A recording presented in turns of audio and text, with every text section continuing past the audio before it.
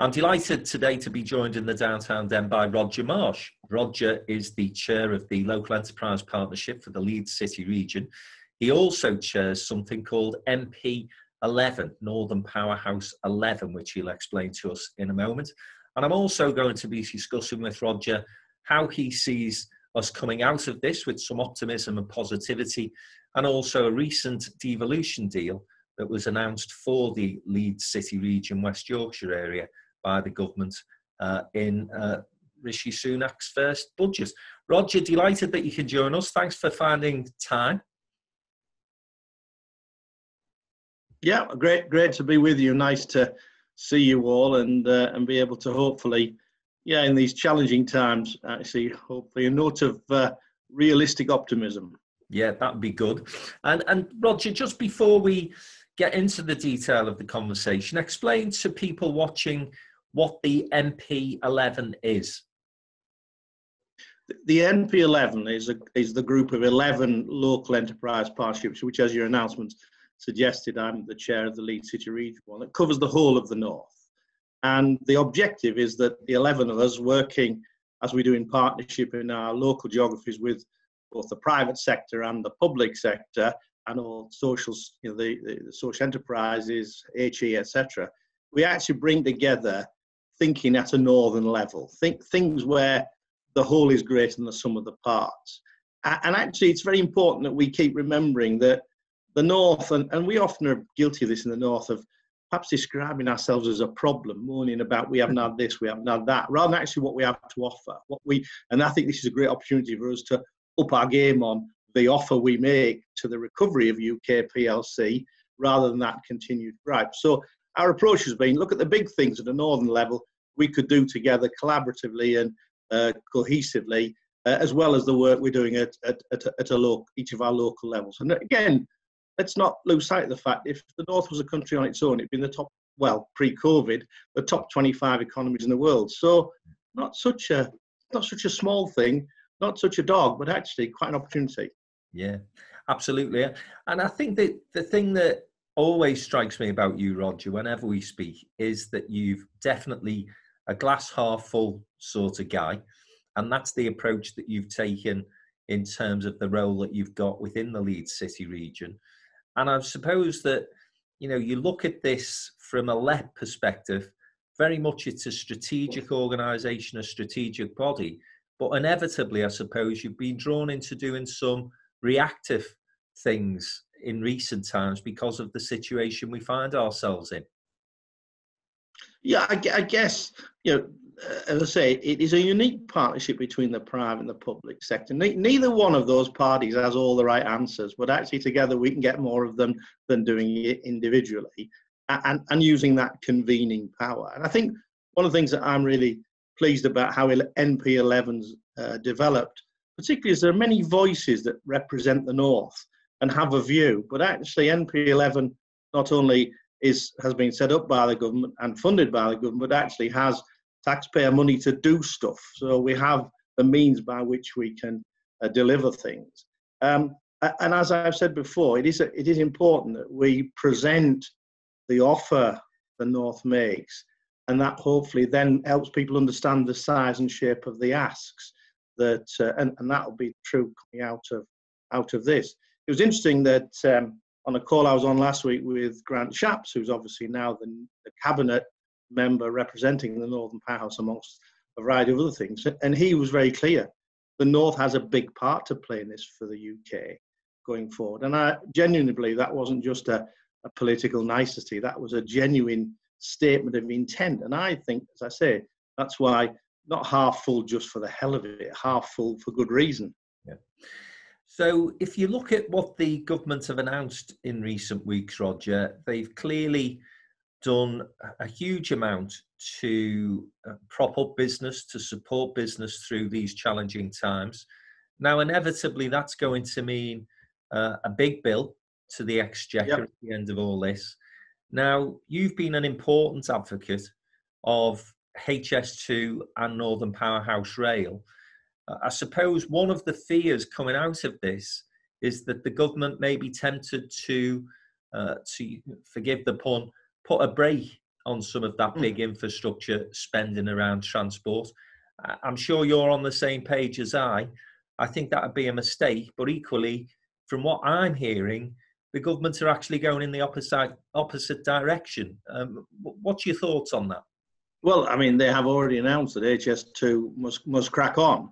Yep. And indeed, the Secretary of State for Transport has said, and how do we make NPR happen sooner?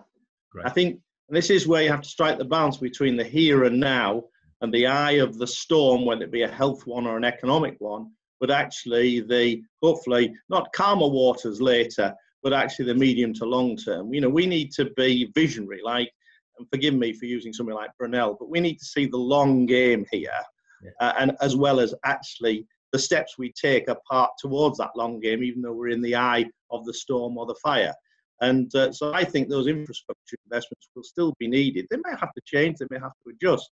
But again, if you're going to unlock the full potential of the North, as I said earlier, you've got to put the enabling connectivity in, and that's not just digital. Although digital is very important, and we know how valuable that's been in the last few weeks. You know, we couldn't have survived, couldn't be doing this without it, for example. But we also need that physical connectivity, because it's not just about us here on this island or in this country. It's about those who increasingly wanted them to come and visit us here and not just enjoy our countryside and our coastal, but actually invest in what is an exciting economy. And beyond the transport connections and HS2 Northern Powerhouse Rail, because clearly they've been big ticket items in terms of the Northern Powerhouse ask, where are the other areas where you think we can begin to make some progress moving forward? Skills and productivity, I know, has been high on the local enterprise partnerships agenda right across the North. And I suppose the other area that we'd want to look at is how we can continue to, the sector that you've just mentioned, Roger, digital and tech, vitally important to Leeds and the city region there, but across, again, the whole of the North. Any particular things, measures that you'd like to see happen post-COVID-19? Yeah, I would actually. First of all, people might remember something called the Northern Powerhouse Independent Economic Review, which was a few years ago, but identified some prime capabilities of the North, one of which was digital, one of which was health technologies. Well, kind of interesting. Let's just pause there and let that one sink in. But when it comes to changing, I think, our attitude to innovation and entrepreneurship, I think the North has a lot to learn, but importantly has a lot to offer. I think one of the things I've learned being involved in this agenda for the last 7 years is that supporting SMEs just to do a bit better or progressively better isn't enough of a solution. We need something that's not just about an improved gradient, but something of a hockey stick.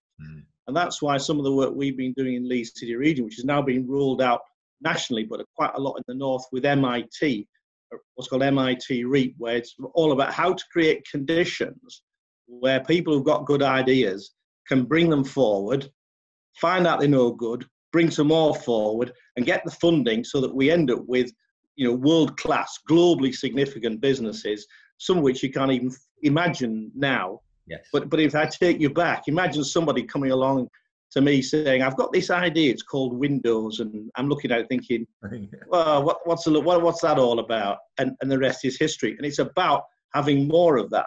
But I think there's another thing where we've got to change our mindset to our attitude to risk and failure. That actually we need to be a bit riskier, not ridiculous. Remember, particularly if it's public money, we've got to be accountable for it, especially when there's going to be less of it about.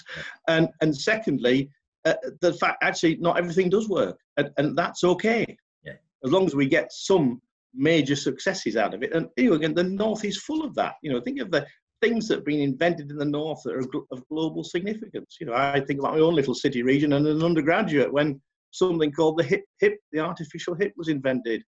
Well, that wasn't invented in Los Angeles or in Silicon Valley. That was invented up here in the North, as an example. And just let's stick a bit closer to home, Roger, and Leeds, because, you know, it's a city that we've been operating in for almost 10 years now, would you believe? And I think it's taken, the health sector and the digital sector, took them as priority areas for growth, starting to see some dividends from that now. And of course, one of the big exciting initiatives that are happening this year is Channel 4 coming to town. What are the sort of opportunities that type of activity opens up? What will that act as a catalyst for the Leeds and wider city region, do you think? Can I just contextualise it? A challenge the North has had over the last 10 or more years is about brain drain. Yes. About creating talent in our world-class universities, and it all means down south. Because actually that's where the bright lights have felt. What we need to do is actually, how do we create conditions where the talent we create can stay and enjoy as much of the benefits of going south and maybe more up north? And that's true of Leeds City Region. Leeds City Region, with its 9 universities, produces more STEAM graduates, science, technology, engineering, arts and maths, than anywhere else other than the south.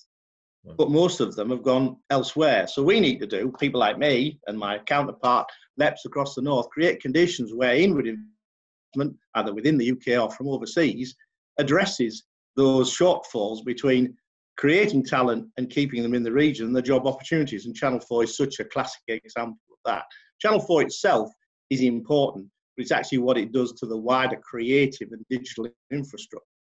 They'll bring about 300 to 400 jobs. We believe the wider economic impact is many thousands of jobs, measured in $1 billion or $2 billion over time. And that also shifts the centre of activity from the south to the north. And this is not about north versus south, this is about north and south and Midlands.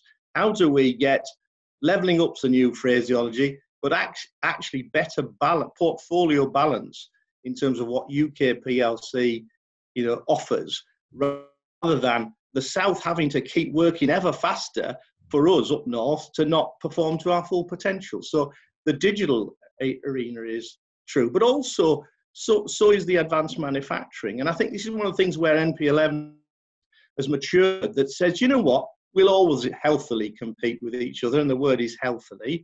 That's between Leeds, Manchester, Liverpool, or whatever. But we need to do something at the same time, and that's about meaningful collaboration.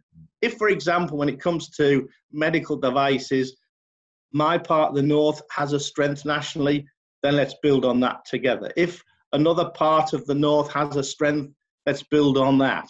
And let's do that in a cohesive way. And I think that's going to be the word coming out of this recovery for me that we need to keep going back to is, are we coherent in our approach? Are we lined up? This isn't about who's going to do better and who's going to do worse. It's about how to make UK PLC a real winner, albeit starting from an even more challenging fiscal and economic position. And you made the point earlier in the conversation, Roger, that if the North was a country, it would be in the top 30. And 25. What? 25, I said. And it's actually 22nd to be precise. Well, that's not too bad, is it, really? And I suppose that the thing I'd say there, Roger, is that if you're talking to international investors, as I know you do often, they would see the North geographically as a place where you can go and discuss legitimately business across that sort of geographical spread, because particularly when you're talking to countries like China and the United States, it's nothing for them, is it, in terms of transport connections, links from Manchester, Leeds, Liverpool up to Newcastle. They don't see that as the challenge that we see it as. Yeah, and that's why I made a point earlier about us being mature enough and cohesive enough to present ourselves as a unified front, rather than it's an east to west Pennines debate. The War of the Roses was a long time ago. Let's not keep it alive and well. But I made that point. But that's, again, coming back to the manifesto of the North, which in collaboration with the Convention of the North. So again, the private sector, the public sector, and all the people who believe in the North as a solution, not a problem, as I said, we've got to stop presenting ourselves as, or giving people the excuse that we describe ourselves as a problem, so let's forget them, they're the troublemakers up there. Quite the contrary, that we're an opportunity.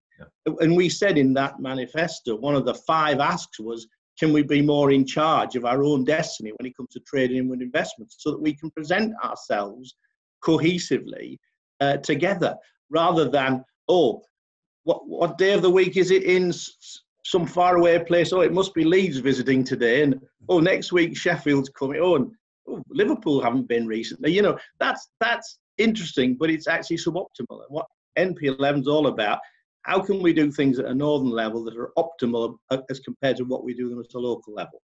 Yeah, absolutely. I also mentioned, Roger, in my introduction, that Leeds have finally got a devolution deal agreed with the other parts of West Yorkshire. Again, I know that that's something that you've been keenly involved in putting together, and I think that the conversations have been perhaps longer than you would have hoped for, if I can put it that way. Yes, a long time. And of course, during that time, as you say, rightly, there's not competition where there doesn't have to be, but nonetheless, there is still some city competition around areas where there needs to be. And of course, what Manchester and Liverpool have benefited from, and I think it's been apparent in the last few weeks, are those strong champions for their regions in Andy Bell and Steve Rotherham. And again, when you and I have discussed this in the past, that's one of the key elements of a devolution deal, isn't it? To have that champion for your city region that can go and knock on the door of number 10 and be seen as the legitimate voice for that particular geographical location. Yes. So you must be delighted that that deal's finally been signed off. I am from a number of perspectives. I am obviously from a local perspective. It's long overdue. And actually, if you take Leeds City region, as a microcosm of the whole UK, it has all of the facets, whether it be financial professional services, the health agenda, manufacturing. So actually, and it is a fifth of the Northern House economy. So if it doesn't have the same tools, you're not just going to get levelling up or rebalancing. You're going to get lopsidedness. And that's been one of my concerns. Not that I don't want Greater Manchester, Liverpool and all the others to be incredibly successful. Of course I do. But on again, come back to my word about coherence, a coherent way. So I am delighted. It's taken a while. There's no point going over why it took so long. I guess people are fearful of some of these things. People are concerned by it. But again, that leadership of an elected mayor means somebody's accountable, somebody's there working, hopefully, as we have today, in partnership, private and public sector. Neither of us have all the right answers, but together we can get most of them. And so I am quite excited about that. And you know, I often remind myself of something I learned when I was on one of the, fortunately in my working life, a program at Harvard about, somebody asked the question, why should anybody be led by you? And I think that's one of the best questions that anybody's ever asked. So why should people follow? Well, because actually people have a vision. People instill confidence. People are honest. People tell it how it is, but also paint a picture. People say, yeah, that's a bus I want to get on. And I think it's important, you know, at the northern level, and we in Leeds City region, West Yorkshire, we now have the opportunity to paint more of that picture not only for the people in our part of the world, but also for the wider north. And the real prize, and I keep going on about it, and maybe I hope I don't sound like the late Billy Graham, but the prize isn't the economic uplift. The prize is the social transformation. The prize is, you know, and forgive me to talk in medical terms, particularly with what's going on, eradication of poverty and deprivation should be our challenge as the Victorians faced typhoid, tetanus and all the others. I think that's a great message to give out, Roger. You know, whilst we're striking that optimistic vision and optimistic note, can I just ask you where you think the opportunities are going to come from once we get through this challenge and crisis that we're in at this moment in time? I think we both concede that the government have done a good job in terms of the economics of this. Don't want to get into the discussion about how things are being managed on the health side of things. Those inquests will be for other people at another time. But from an economic point of view, I think the Chancellor's done as good a job as we could have expected. Equally, we know that there are some sectors that are going to lag behind in terms of coming back to work, not least hospitality. And of course, visitor economy is important to your part of the world as much as anywhere. But outside of that sector, which I know you guys are working hard on in terms of putting packages of support down the line to ensure that as many of them as possible do survive and come out of this. Any other areas where you think actually there's some quick wins available for us?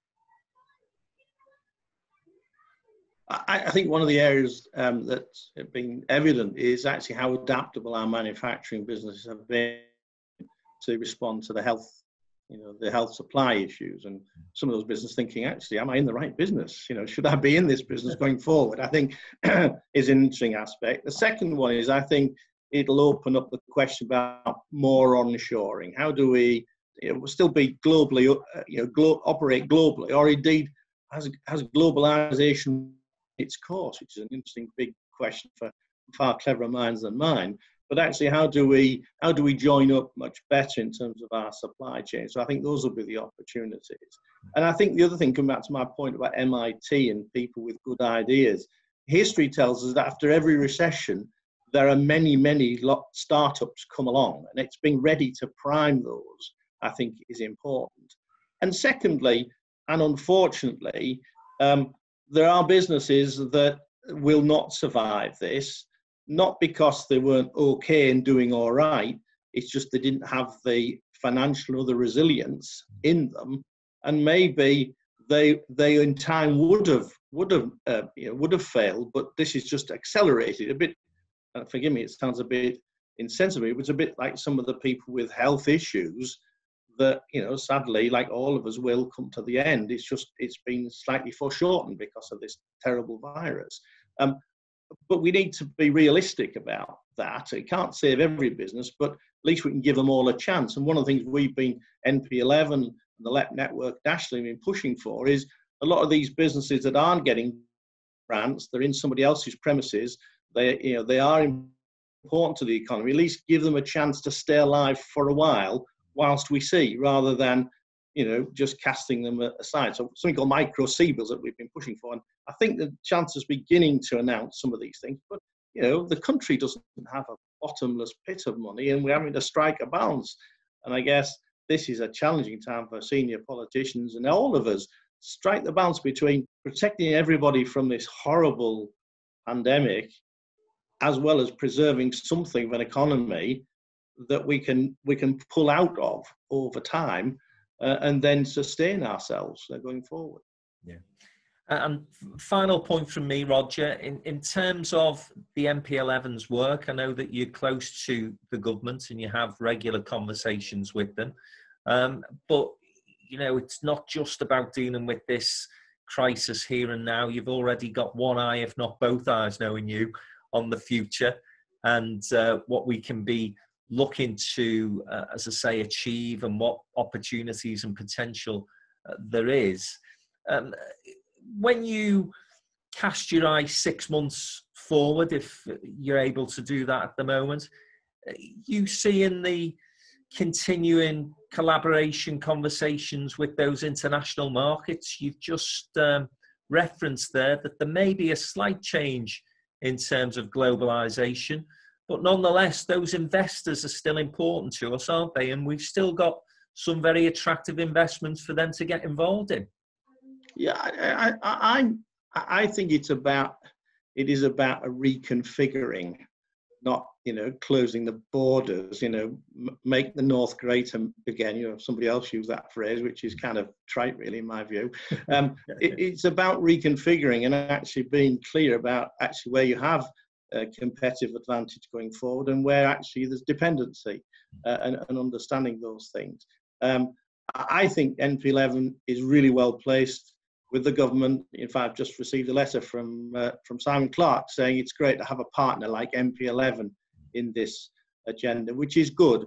But NP11 itself is a partnership of all of the 11 LEPs, themselves partnerships with all of our local authority colleagues and others. And I think that's the important point, that we all have a common focus on economic and social, extraordinary economic growth, that's the new ordinary, higher ordinary, but also that solving those societal problems that none of us want to see in our communities, and recognizing we have a responsibility. And on that, I said to you when we were chatting before, George Bernard Shaw said something along the lines, we're not made wise by the recollection of the past, but by the responsibility for our future. And I guess that's kind of where my mind is. It's about, it's not just our future, it's for our kids and our grandkids.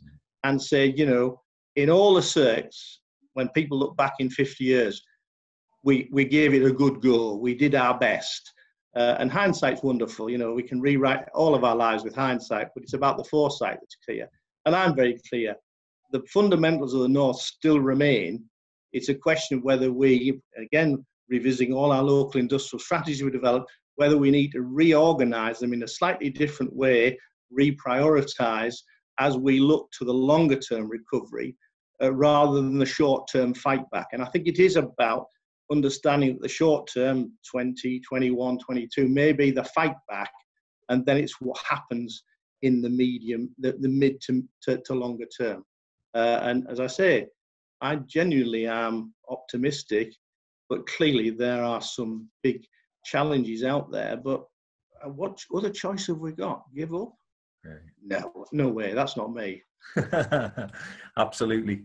Roger, it's always great to speak to you. Lovely to see you looking so well and sounding as optimistic as ever.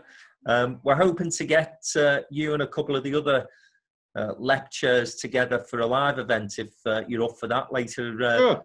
Yeah, brilliant. We'll be in touch and sort that out. But for the time being, Roger, great to speak, and stay safe, mate. Yeah, thank you for the time, Frank. You stay safe too, But above all, the North will and always will be a solution for the whole country, not just for ourselves. And let's keep waving that flag. The great message to end with. Thanks, Roger.